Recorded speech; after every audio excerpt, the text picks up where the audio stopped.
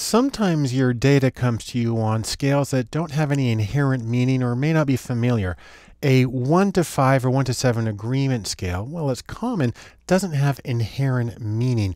And if you're comparing income information from Nepal to Turkey to Mexico, you're going to be dealing with different currencies and you're going to need a way of comparing relative standing. The easiest way to do that is with z-scores or standardized scores. Now, if you've had statistics, you know that that simply takes the score, subtract the mean of the variable, and divide by the standard deviation. And a lot of people show you how you can do that manually, and you can set that up in Jamovi that way, but there's a much easier way to do that.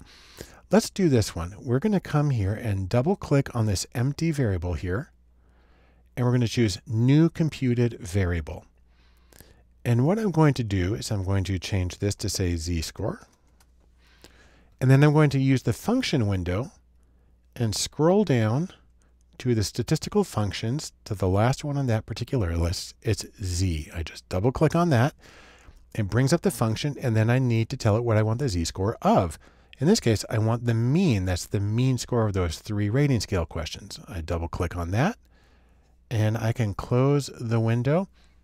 And there it is. That's all I need to do.